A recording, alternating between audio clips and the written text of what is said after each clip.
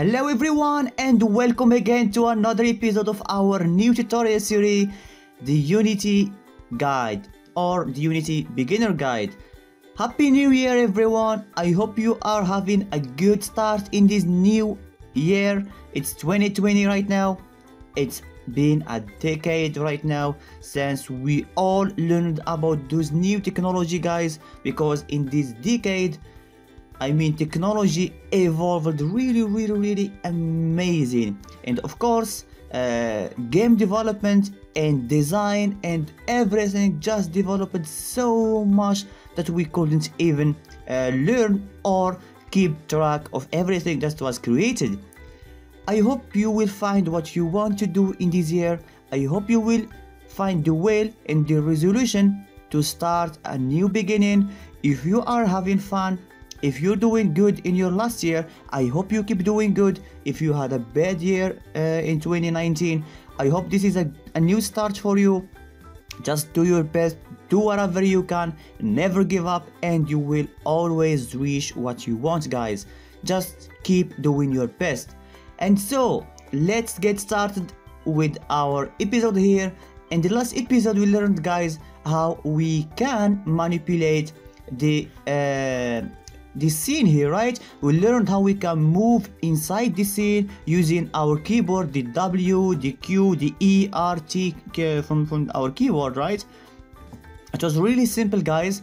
And in this episode I forgot something that we didn't do right for now, and it was installing Microsoft Visual Studio, because we need to start coding, right? So right now we are about to finish learning about the interface, and we are going to start learning coding, and we need an IDE so we can code. There is an IDE inside Unity. It was mono developed, but I think Unity just dropped this mono develop, and right now you can install whatever that you want.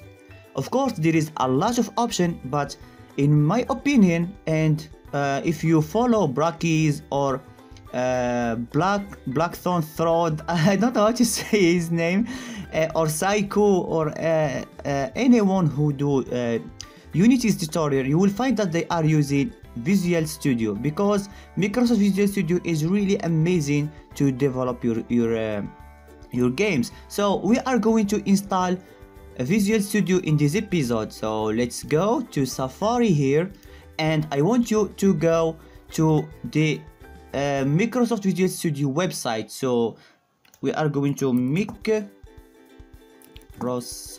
or if I can write Microsoft Visual Studio, if I can spell this right. Okay, here we are, and I want you to go to this IDE. As you can see, we have this one here.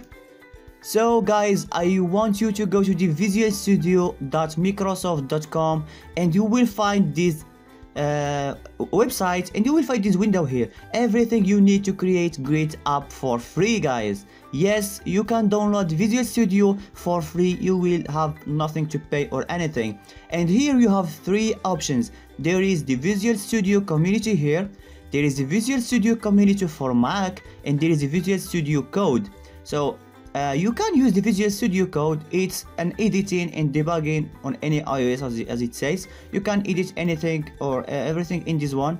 But if you want something really cool and that have all the features, as you can read full featured IDE to code, debug, test, and deploy to any platform, we don't need all this stuff.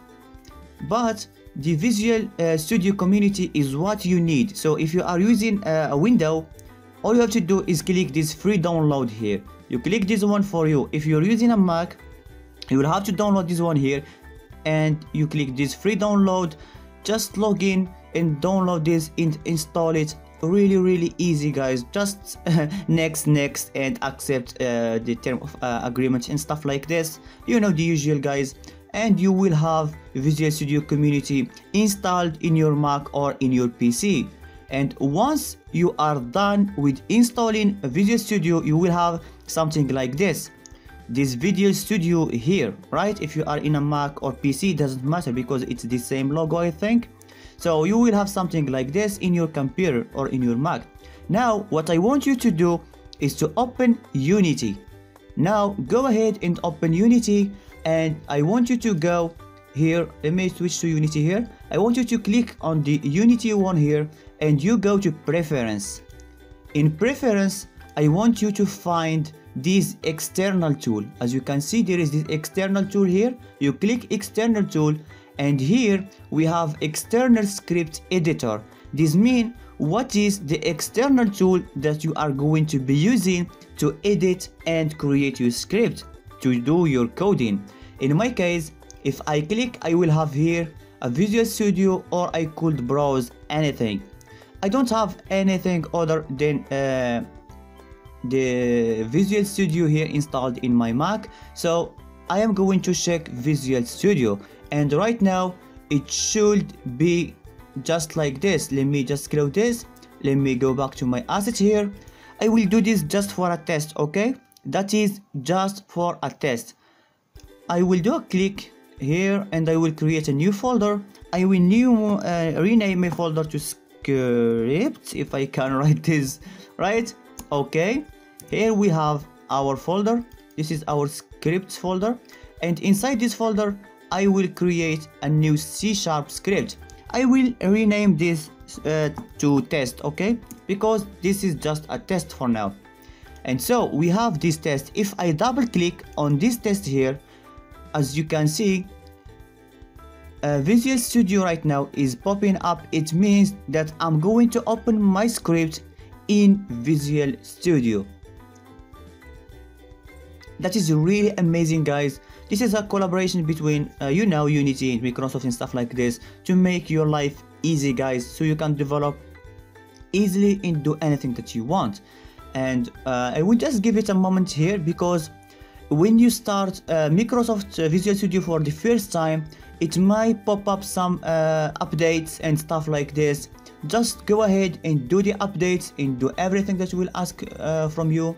I don't think that I have. Yes, I do. I do have Visual Studio Community 2019. It is the latest version of the Visual Studio, and because I just updated lately from 2017 to 2019. And if you need to do an update, just do it. Go ahead and do it. It's really easy, guys. And as you can see, here we have our first code. Let me see if I can zoom in. Yes, I can. And this is the code that's created by default from Unity. It have this void start and this update. We have this Unity and have all this stuff here. And right now we can see that Visual Studio is working and everything is cool. By the way, if you have I mean, when you are going to be installing Visual Studio, it will ask you if you want a dark theme or whatever. You can pick anything that you want. In my case, I like dark theme, so I'm using this dark theme here. You can change it if you want later, guys, but for me this works very beautifully. So this is Visual Studio, guys, and we have it installed in our Mac or computer, and we can go ahead and start using our first script, right? So we can do something like debug like this, just for fun, .log, and let's give it a test. Let's say hello world. Just for fun, guys. This is our first script in the game. Let me just close Visual Studio, or you know what, let me just keep it like this. And when you edit anything in this script, you will give it like a moment to compile inside Unity, so it will work. Right now, if I drag this script, now let me show you something interesting, guys. If you select any game object in your hierarchy, as you can see, we talked before about the hierarchy, right, guys? So this is our hierarchy, and this is the inspector, right? We talked about the inspector. The inspector holds all the information that your game object have, right? Right now we have this transform, we have this camera here, we have this audio listener, and you will notice with me in the bottom here we have this add component. It means that we can add more information to our main camera. In my case, I will go ahead and I will click this add component, and what I want to add is a script.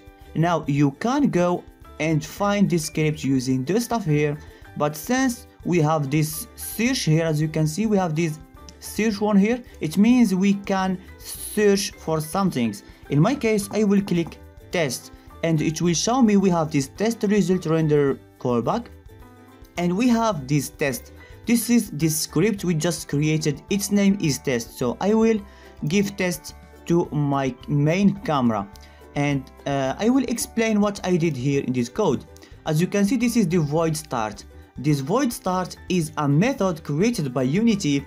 It will be called in the start of the game or in the start of the scene. As I said before, in Unity we don't say a game, but we say scene. So here we have our scene is here. This is our scene, and the scene is this level 1 here. This is our scene, and when I start the game, it means when I click on this play here, the game will start. And when the game starts, we have this void start. So it means that when the game starts, this void start method will be called, and when it's called, it will execute all the code that is inside of it. And the code inside of it for now is this debug.log hello world. What does it mean? It means that I'm going to debug this hello world. It means I will be showing the hello world in my what. Let's find out where we are going to see this one here. So if I click play, I will give it just a moment, and you will notice with me here in this console here I have hello world. As you can see here, it's hello world. It's a Unity engine.debug log objects, because we created this code here, debug.log hello world. It means our code is going to be shown up inside the console. Debug.log will show any message that you want inside this console. Why this is useful for you, right? And why we are going to need to do this? Well, when you are creating a game and you want to test anything inside your game, like you want to test the health bar, you want to test the player height when he jump or stuff like this, and you want to see with your own eyes what is happening behind the scene, right? So this console here will show you any debug that you want to see. Let's say in our case, when I clicked hello world, it showed me this hello world here. So let's say, for example, I want to have this script. This script here is in my camera, right? So I will say hello world, I am a camera, right? So let's do this here. Let's save it, and let me just stop this one here, and I will clear this area so we can have a new message. And when I click again, you will see here I have this hello world, I am a camera, right? So let's do the same for our cube here, right? So let's say that we want to give our cube here this script. So let's go to our camera here. For now I will do something really stupid. I will remove this script from the camera, and I will go to the cube, and I will click here, and I will add my test to the cube here, and I will go here and I will change this from hello world I am a camera into making it hello world I am a cube. So just to show you how this works, so I will clear this area again, and when I click play, you will notice here we have hello world I am a cube. So this method here, this void start, it doesn't matter where you are putting your script or where you are going to put this component. We are going to refer everything as component here in Unity, okay guys? So it doesn't matter where you are going to put your component, as long as you write something inside this start. It means that this code will execute in the start of your scene. It means the moment you click play. And here we have the update method here. This update, of course, as it says, it is an update. It means this start method here will work only once. when you start the game, it will execute anything inside of it and it will stop. But the update method here, it is an updated method. It will always update every frame. So if we do this, if we copy this line here, for example, if we take this line from here and we put it here, let's save this one and let's head back to Unity. I will pause. I forgot to pause this. Notice what will happen right now. When I click play, look what will happen in the console.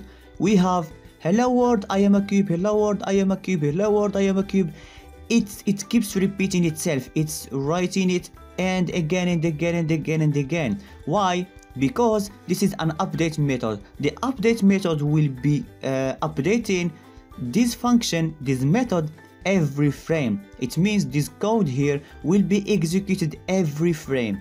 That's why we see that we have in our game, it's still giving us this hello world, I am a cube. As you can see, we have right now 99,999 more than a lot of hello world, I am a cube. So I will stop it right now. I don't want this to be going crazy. So as you can see, this is really easy, guys, to understand. We will explain everything, guys, later. For now, we are just testing and playing with this one, right? So let me just select this line here, just like this. Let me delete it for now. I will save this code empty. I will close Visual Studio right now. Okay, thank you very much.